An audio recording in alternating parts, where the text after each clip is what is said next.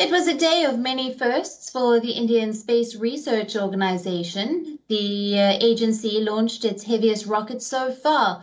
A total of 36 Broadband Communications satellites were on board. The rocket is a launch vehicle Mark III. It was a maiden commercial mission of this kind. The rocket took off from the Satish Dhawan Space Center in Andhra Pradesh. It has successfully orbited 36 satellites of a UK-based firm. The rocket is 43.5 meters long and weighs about 644 tons. The LVM-3 is a commercial satellite mission overseen by a central public sector enterprise. The mission was a joint collaboration between the New Space India Limited and OneWeb. Interestingly, OneWeb is a joint venture between Bharti Enterprises and the British government. At this moment, let me tell you that 16 have been separated very safely as we expected, and the remaining 20 satellites will be separating when we are not able to see it from this place.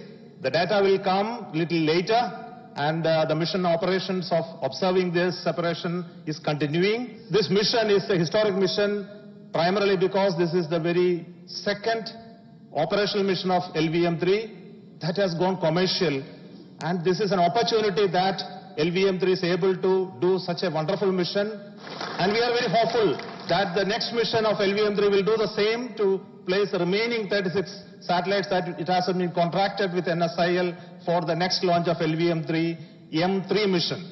What are the advantages of launching from India, and how much money is being pumped into the Indian space sector with the two launches you signed up for? Well, this is an order over 1,000 crores, which is being paid to NSIL and for these two launches. I think this is just the start of many more launches that will happen from Indian soil. I think India will open up tonight to world's commercial space, and I expect many more companies coming to India to get their payload launched from Indian soil.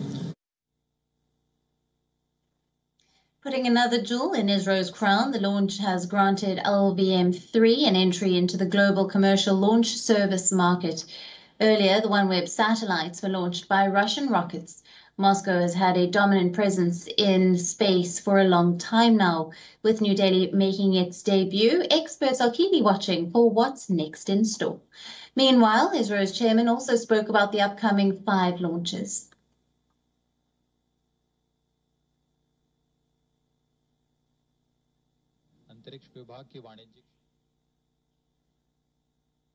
WION now available in your country. Download the app now. Get all the news on the move.